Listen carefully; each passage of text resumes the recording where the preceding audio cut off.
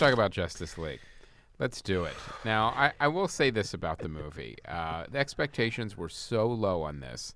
And I really felt like, do you know, like when you have a computer program and it has to get an update and you get a progress bar? I really felt like Justice League was getting an update from Joss Whedon and the progress bar got to 50% and it crashed. That's what it felt like with this movie. Because you could totally tell, oh, that's a Joss Whedon scene. That's what he added. Like the opening scene with Superman, like with the kids looking on a smartphone. You know that wasn't a Zack Snyder scene. You know, that was clearly Joss Whedon trying to give these characters some actual character. And but here's the thing. You can't put lipstick on a pig. At the end of the day, you know, a couple of reshoots are not going to fix what ultimately was a monumental problem with this film. And the fix was so clearly trying to make it a Marvel movie then it lost its own identity in the process. I felt like I was watching an off-brand Marvel movie, like at the film rack of the dollar store. That was halfway done. It was just fucking unreal. I was just like, oh wow, boy, if Marvel would have done that, it would have been so much better. Yeah, I will say this though, because the other movies have been so bad, like Batman v Superman and Superman. This one's better. Sure. This one's, you know, you could say, you know, comparatively speaking, this one's definitely the best of those, you know, 2 or 3 movies. If you put it next to Suicide Squad or Batman, Superman, it's amazing. Or either Superman movie. Either Superman, it's amazing. If you put it next to Wonder Woman, you're like, ugh. Yeah, it's not as good. Boy. So and you can see like the Joss Whedon influence because all his scenes stick out from the rest of the movie. And so here's the thing. I really felt like this movie, like we're talking about, you put it next to those other movies, it's okay. You know, it's almost watchable, and it has that should be that should be there. Yeah, almost watchable. Almost watchable. Comedy film nerds. So, because the stuff that Joss Whedon added was so needed and so necessary that he put this ship in the right direction. So, which makes me a little more excited for the movies to come. Like, are they learning from these mistakes? Is Zack Snyder finally off these movies? Can we go in a better direction like the way Wonder Woman did with each movie? Like, you know, you've got Aquaman coming up. You've got all these different movies coming up. You've got Gotham City Sirens. You've got Suicide Squad 2, which I am not looking forward to.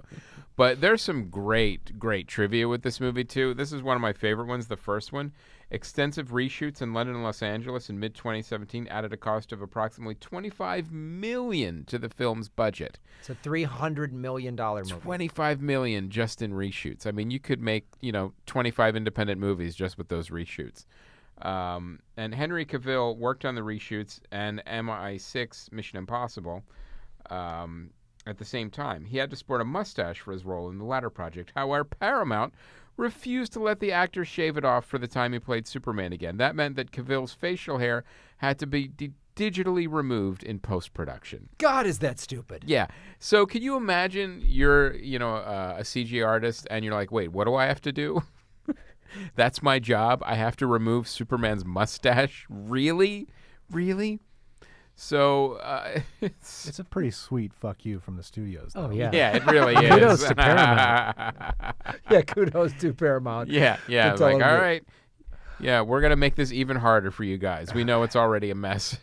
So, Brent, what did you think of this movie? I'm going to be in the very unpopular... We should have let you go first. Let me backtrack. So, I didn't grow up reading comic books. I'm seeing all these movies with a completely clean slate and no expectations, and I'm always just like, oh, this is fun. Guys fighting in costumes, and I like it. I like really shitty movies. So... All right, so then... So you weren't invested in any of the characters from the source material then? No, not at all. And I saw... Well, that helps enjoy them. Yeah, I saw Batman versus Superman with my girlfriend, and she cried when Wonder Woman came on screen. So any movie with Wonder Woman, we're going to go see, and we're probably going to like it.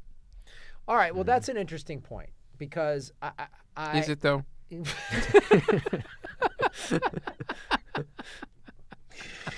Look, I'm just trying to save this kid. You know what I mean? He comes on and says the movie's not bad, and his girlfriend cries. It wasn't that I bad. don't, yeah, this show's going downhill right now. I got to pull it out of a tailspin. No, honestly, Brent, no, that's a fair Yeah.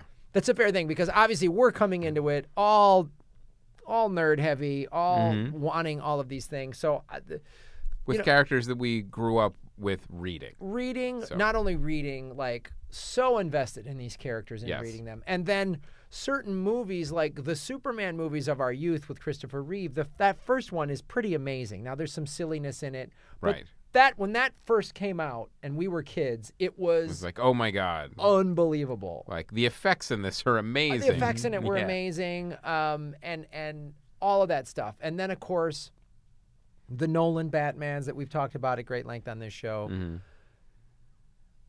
So if I came up, Brenton, the way if I had no like prior thing, I would. That's what I was thinking when I was watching this movie. I was like, if I just was like, I don't know, these are cool, I guess, I would have had fun watching that movie. So I'm like big brother to a kid, and we saw the movie. He loved it. He's 10 Right. years old. He loved it. Loved it. I was just like, oh, Jesus. And the other side of that, though, like the Wonder Woman movie I thought was so great Right. that if I had never seen the Wonder Woman movie, I think I would have watched this and gone, oh, this is cool, and oh, Wonder Woman was in it. It'd be better if they used her a little more. Having seen the Wonder Woman movie, I'm like, just get these other idiots out of here. Just let Gal Gadot fucking do her thing. Like, I don't want, like... Well, I will say like I said, this one went in the right direction because, with Joss Whedon's hand on it, you've got the characters going back in the right direction. Now, as someone who hadn't grown up reading them, you probably didn't notice that as much. But in this movie, Superman had more dialogue than in the previous 3 films, which, basically Zack Snyder made him mute for the most part.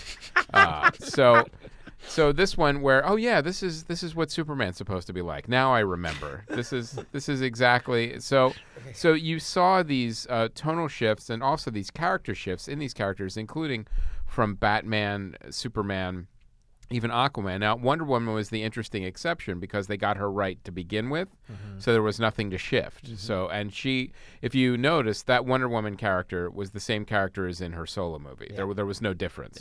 Yeah. So I really felt part of that credit, I mean, obviously it's in the writing and how they direct it, but Yes. part of that is Gal Gadot. Yes. When she really got that character down. Mm-hmm.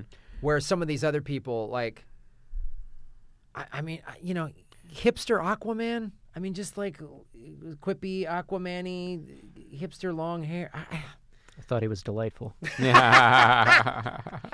Did you cry when he came out of the water in Iceland or I thought whatever? it was beautiful. So Aquaman's definitely been retconned a number of times, but that didn't bother me as much because I felt like that's also, there is some source material to back that up for sure.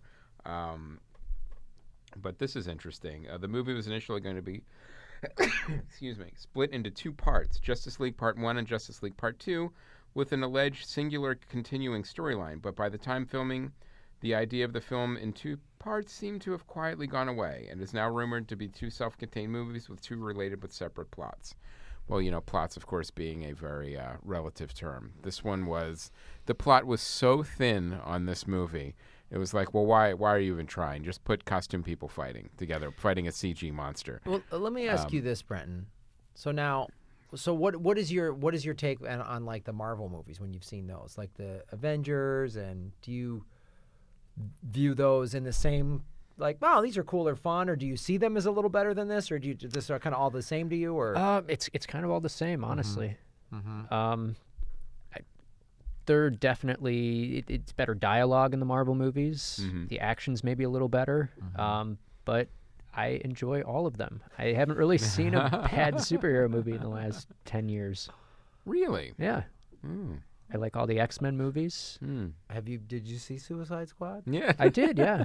You liked it? I didn't hate it. It was a good effort. Yeah. I would watch more if they made more. They're making another one. Yeah. You're gonna guys get wonder your wish. how these movies make $1 billion. Guys, Yeah. we exist. We're real people. Fair enough. Now, I thought they did a good job with the Flash, too, but here's the interesting thing is, the Flash on TV, we already have a Flash, and there was a lot of similarities.